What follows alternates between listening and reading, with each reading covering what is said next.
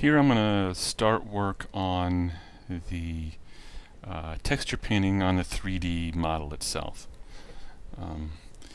At the beginning here, all I'm going to be doing is just trying to paint the model so that I have some sense of where the features of the face are. And then after I do this, I'm going to take the Targa image into Photoshop and try and add a little more detail in there. But what I'm doing here is I've got the brush palette up in the UV image editor window. I'm using the brush on the lowest opacity, the flow at, or the, the fall off at 0. And what I'm doing is I'm just opening up the color panel, clicking the sample button and sampling colors off of the image. I mentioned before that the image is of Ian Joyner.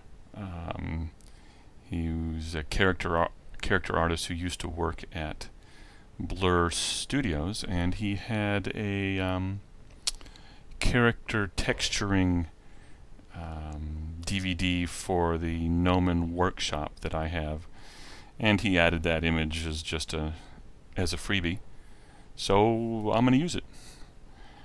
But anyway, he's very good. If you want to see how to really texture a character, I highly recommend his DVD from the Gnomon workshop.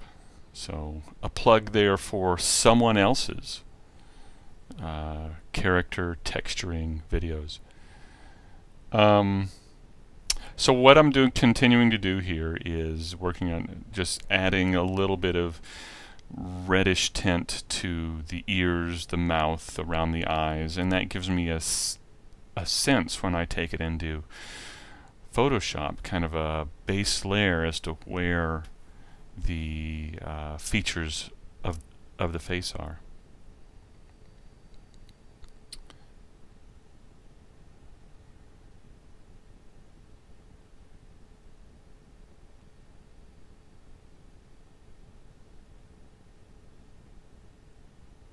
So from here, what I think I do, maybe work on a little bit. Oh, I think I work on some color on the cheeks. What would really be great in Blender is if we had layers, like in Photoshop or GIMP when we're painting a model. But at least at this point in time, that may be a little too much to ask. But I would recommend when you're doing this kind of thing to keep the opacity very low and the fall off very low too. So notice I saved the Targa image in the UV image editor. When you're texture painting and when you've got an image like that in the UV editor, you need to save the image in the UV image editor, because saving the blend file, just going to File, Save, isn't going to save the image. You got to save 2 times, one for the image, one for the blend file. I've done that so many times. Save the blend file and then exit, and I lose the changes I've made on the image. So just a word of warning, don't be like me. So here I've brought it into Photoshop. I'm opening up all the reference images, and I'm just selecting colors, sampling colors off of the images, and I'm going to make a few little blemishes and spots and things like that. This character is supposed to be a teenager type, so got to have a few pimples there. And once again, I'm keeping the opacity very low.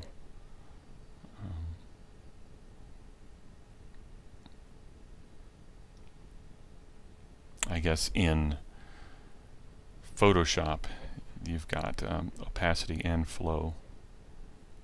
So now I'm going to bring the target image back in, hitting the reload button, and see how it looks on the model.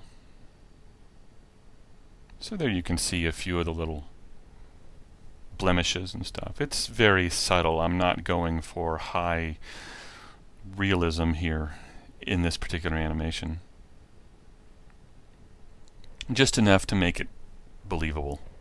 So now what I'm going to do is I'm going to just rough in the eyebrows on the 3D model, just with a light brownish color. And then I'm going to take that target and copy it and paste it in as a layer on my Photoshop file. So I have a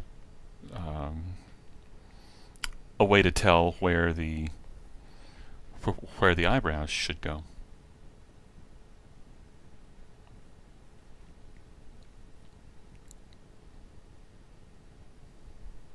So now I'm going to do some quality, high definition Photoshop painting. Yeah. So this is me painting eyebrows. And it usually works out pretty well once you also layer in the bump map and the specular. But for this video, I'm just dealing with painting in the color map. So once again, I'm just sampling colors off of the reference image, trying to vary the brush width, vary the opacity, vary the color, you know, and just keep working at it until I get something that is decent. As I said, I'm not going for high realism here.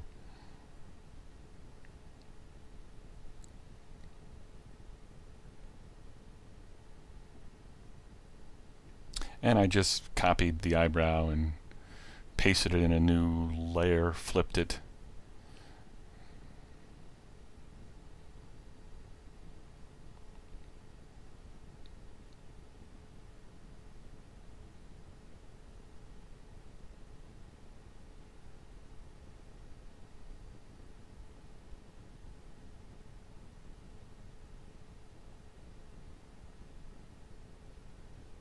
And once I'm done with this, I'm going to save it out to a target file and then take it back into Blender to see how I did, to see if they're positioned okay, if they look alright.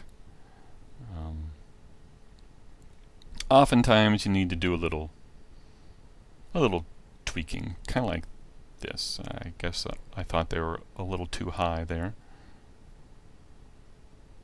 Bring them down just a bit.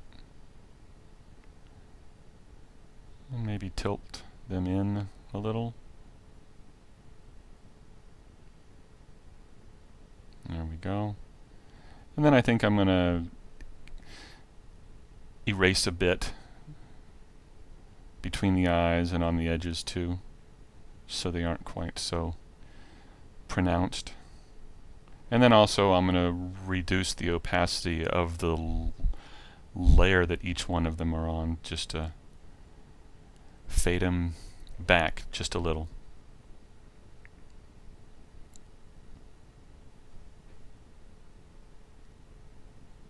And there you go.